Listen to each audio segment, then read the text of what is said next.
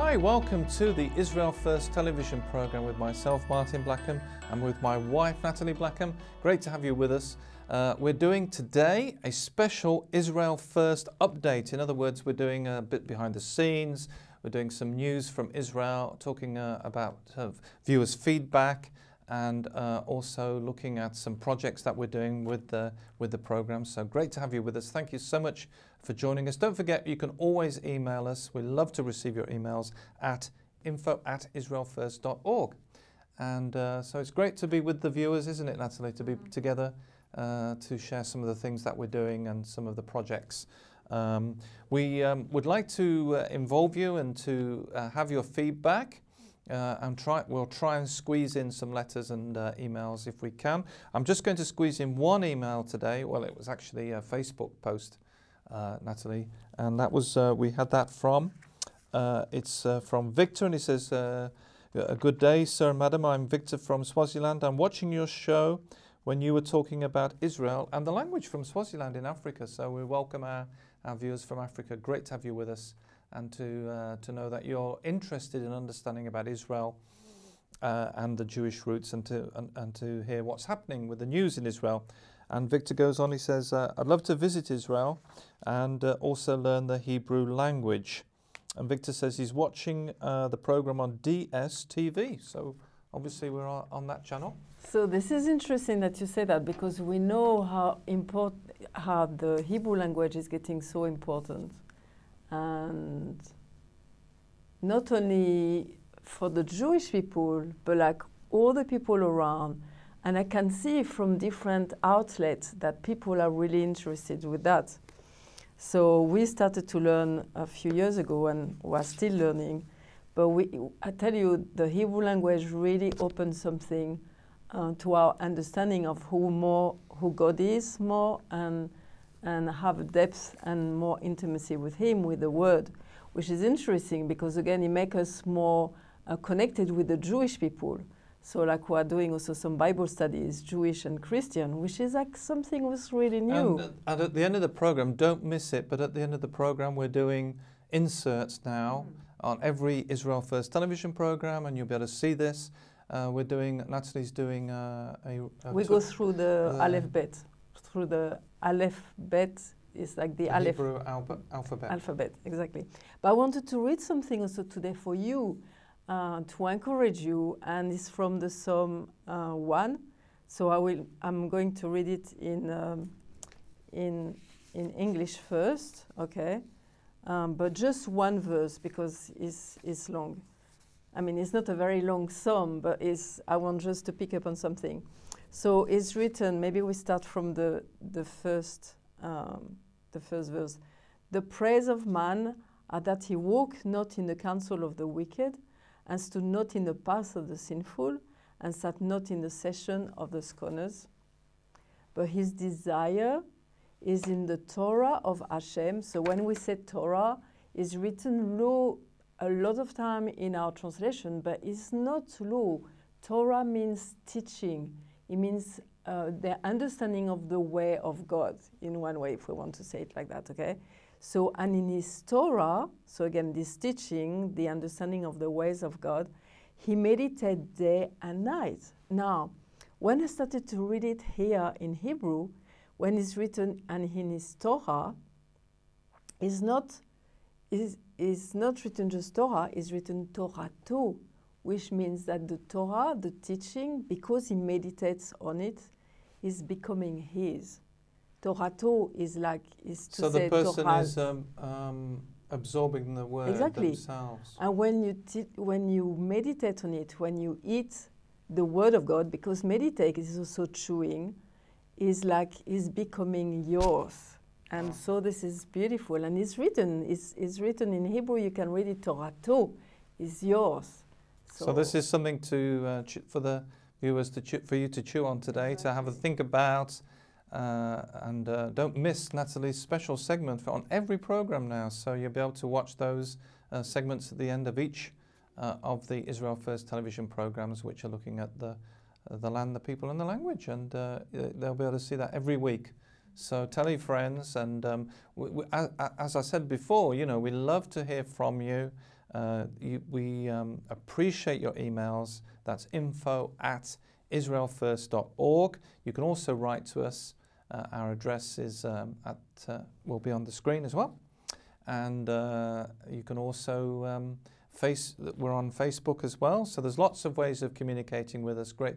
And that's always very encouraging for us, because we want you to be involved with this. It isn't just us, but we appreciate you as the viewers, that you are involved with this and involved with the project of the Israel First television program, and being able to bring you programs from Israel, not just from Israel, but programs from Jerusalem, with rabbis, with spokespeople, with all sorts of people. We get into the studio, people who can speak about what it's like to live in the land of Israel, people who can speak. We had Aaron Leibovitz on, who from the Jerusalem City Council, speaking about the work of Jerusalem. And the thing is, so you can just, if you miss a program and you want to watch it, and especially also because we do the letters now, you can go on our website, israelfirst.org, and you click there on the YouTube, and you can pick up the program that you missed, and you can just carry on.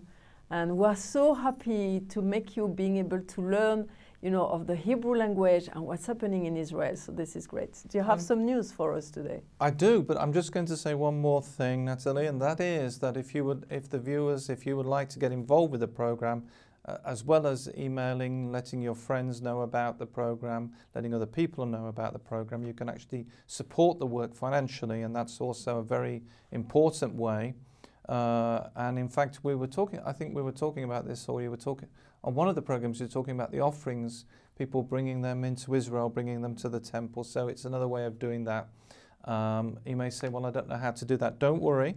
You can just contact us, email us, or write to us, and we'll let you know how you can do that. You can also use PayPal. Everything's on the website, how you can support us. And we've got some exciting projects, haven't we, for the studio? Yes, because like now we're speaking together, but we love to have a panel where we know more people, and there is some serious subjects sometimes that we want to tackle, and it's nice to have different people, different opinions, and be able to have the view of different people. So for that, we need some more cameras, we need some more chairs, we need to sort out a bit the studio. And if you want to help, because you really appreciate to have news and see what's happening here in Israel, you can just contact us and help us. And thank you very much for that. And it's so easy with PayPal and the different means they can support us. So, it's really easy to get involved, and every gift really does make a difference. And thank you so much for your support.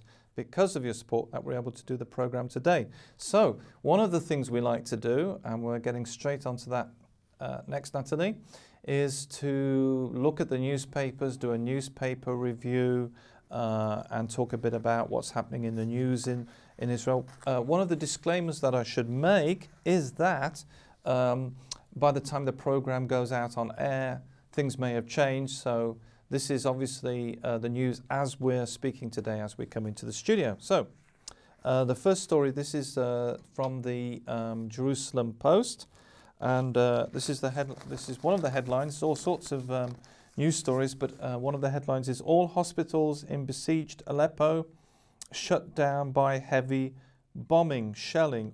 All hospitals in Aleppo, that's in Syria, across the border from us. And that one of the interesting things is, Nathalie, is that it's only 8 hours from where we're sitting today by road, very much quicker obviously by aeroplane, but it's, we can literally, not so easy now. It's the country next door to us, and the border is, you can go to and visit the border. When you come to Israel, you can visit the border with Syria. So this isn't a problem that's a long way away. Now, we understand the background, and this is something you must understand, is that obviously there are rebel fundamentalists, and the Syrian government are trying to control the country. So it isn't such an easy story as people imagine. But it's very serious that there's all this warfare going on the side of the Syrian border. And it's been for a few years now. This is just horrible when if you think about the reality of living in this, in this kind of environment all the time. And the interesting thing is that it's also an issue for the Israeli military, because they have to protect the border, the northern border with both Syria and Lebanon in the north. We'll show you a map on the screen, and you can see that it's the Golan Heights, and it's right next to it is where there's been some issues, and indeed some shooting across the border, and rockets have been fired across the border, and indeed weapons have been fired. So this is a very serious issue, isn't it, Nathalie? That's going on in there. So that's that one. Now we've also looking at this Jerusalem Post. This is a story says the President of Israel went to visit India. And we can see there's a picture of him visiting a war memorial in India. And so the President of Israel was in India. So it was amazing, you know, President of Israel going to visit India, because he was doing some security agreements and some trade agreements. And this is very important. And I know there are viewers you're watching in India, so a very important piece of news that Israel is building more links with India and with trade.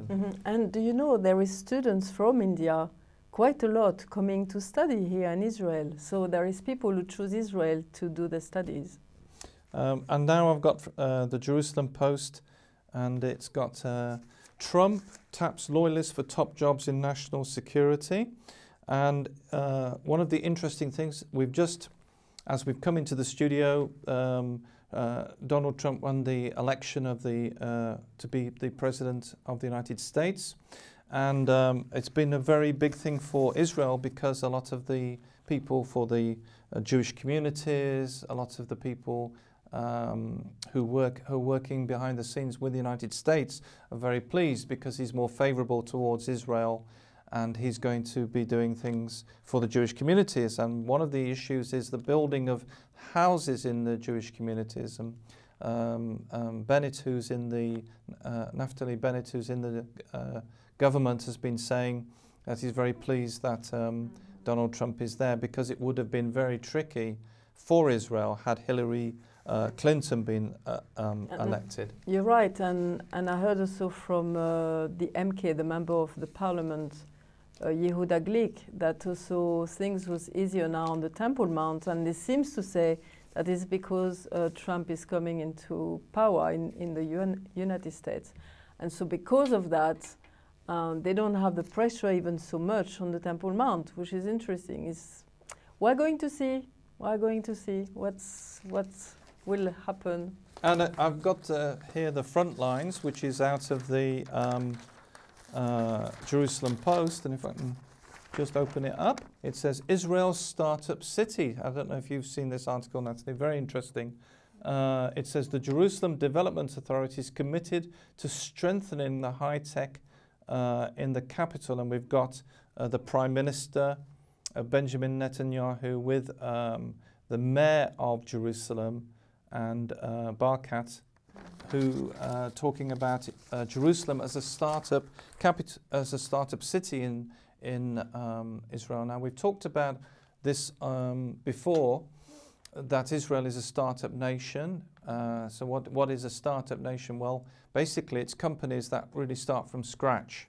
In other words, with one or two sometimes people, they'll start. And they have innovative ideas, and suddenly it goes into the market. And before, it's always been Tel Aviv has been the startup place that the people have been starting the businesses in industrial estates behind the scenes. And you know, basically, Israel is a startup nation. It's known as for that people are innovating here. And you know, the invention of the antivirus was that many of you will be using at home on your computer. That was invented in Israel. The mobile phone technology, that's been invented in Israel. And also, you know, all sorts of companies, Intel, And which is interesting because, you know, we spoke also about this new train who is coming from, who are going to Tel Aviv, Ben Gurion and Jerusalem. So again, this train is very, very important because it will help to have trade between Tel Aviv and Jerusalem. And Jerusalem is going to have a much more important role in the life of Israel and in the life of all the people around the world, which is interesting because, like last week, we had Rabbi Aaron Leibovitz, which is a city councillor. And when you think about, you know, you can be from a city and being part of the government of the city, and it's an important role. But when you know, and a lot of the Jewish people have already this understanding from the Torah, from the Bible, then Jerusalem is going to be the center of the world, really. And you remember this very old map where Jerusalem was the center. People knew that, and we just kind of forget that, and it's coming back into this, into our consciousness. And we are seeing it in our days. So Jerusalem is like the treasure. So many things is happening, and we see it in front of our eyes. I think it's just tremendous. And you know that the Jerusalem Post talking about what's happening in the news at the moment. It says Lieberman. This is the headlines. It says Lieberman partial building may be the best approach in dealing with Trump. If we get permission to build inside the settlement blocks, we need to grab it with both hands. Now, one of the guests we had on the program was Alan Baker, who was formerly the ambassador to Canada for Israel. An amazing program that he was talking to us about the legality of Israel being in what the media or what the BBC or CNN call the West Bank, but it's actually Judea and Samaria. And he was talking about the fact that it's legally, according to the League of Nations and the United Nations, was placed in the hands of Israel and has never been, you know, it's a piece of land that was occupied by Jordan, not by Israel. So when Israel retook it, then legally it came back into the hands of the Jewish people. So the fact that and it's all the biblical cities as well. That's the other thing he was explaining, that Hebron, Jerusalem, and Shiloh in the north are all the famous biblical cities. You can open your Bible and you can see them written there. And that's the areas where there's so much battle for in the media. And of course, the other thing you need to remember is that the media is biased against Israel, and so will not talk about any of these biblical cities. And if they do, they will mention them as where Palestinians live. And so he was explaining all of that. So that was a really very important program. So the building of properties and houses in the land of Israel is amazing, that they'll be able to rebuild, you know, that they'll be able to start building again, and which you may not, people might not know, Nathalie, with the freeze, that there's been a freeze, and so we're all hoping. A freeze, not called the freeze for buildings. Right, there's been a suspension of building projects in the Jewish communities in Judea and Samaria, enforced by the Americans. So things may change. So we will see. We will let you know as things develop. And maybe you can let us know if you know things as well. When you speak about what's happening now, the very interesting thing is like they are finding also archaeological sites, and they are finding amazing things. And which is also very interesting, you know, it's not just archaeologists who are doing the work, but they are using students. And they want also to put the student, like real students, not students of like a university, but students who are at school, and they want them to connect with the land. And so now they are using schools to come and dig, and they are like interacting with scholars and with archaeologists. And this week they have found something amazing, which was like an old pottery piece, but like beautiful one. And we're just showing it to you. And one with the artifacts. Yeah, artifacts. And this was like just students from a school, and they were finding things. And the last day, suddenly they find this statue on a pottery. And one student who was there said, suddenly I saw many archaeologists and important people arriving who were examining and admiring something that was uncovered in the ground. They immediately called all of us to look at this amazing statuette and explained to us that this is an extremely rare discovery and one that is not encountered every day. It was exciting to be part of an excavation whose artifacts will be displayed in the museum. So you can, it's like the old and the new. You see students who are living here, the people of Israel coming back into the land, and suddenly they find things very old, and they were explaining about this pottery. That's what Ambassador Alan Baker was saying when he came on into the studio and was talking with us. And he was saying that we could dig in the garden and find stuff. So, this is being in Israel, it's an ancient land and the land of the Bible, and you never know what you're going to find. Well, I've just got one final story I'm going to try and squeeze into the program, and it says, this is from the Jerusalem Post again, and by the way, the reason I use it, it's such an important newspaper for the English-speaking community in Israel, and you can also go online if you want to follow up some of the stories that we've covered today on the Israel First program. Then you just go on the internet and look at you can go on to the Jerusalem Post website.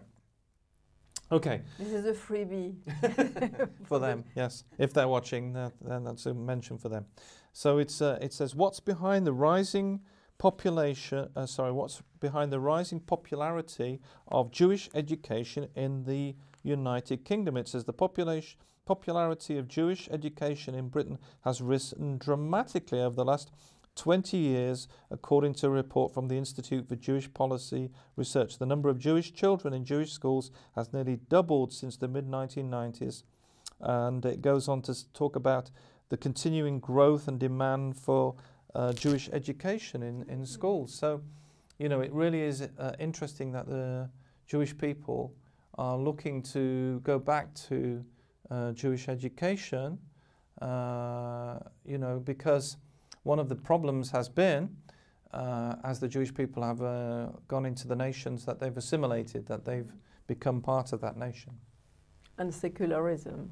And of course, and people have turned away from the Bible and have gone into secular education. So this is a very important story, a very important development. And part of that Jewish education is, of course, the Aliyah, the return of the Jewish people, according to the Bible, to come back to the land of Israel. So this is very interesting, Martin. Yeah, it's very exciting. So thank you so much for joining us today. And don't forget to email us. We love to hear from you. info@israelfirst.org. You can also write to us. Be great to receive your letters as well. And from Nathalie and myself, shalom, shalom from Jerusalem.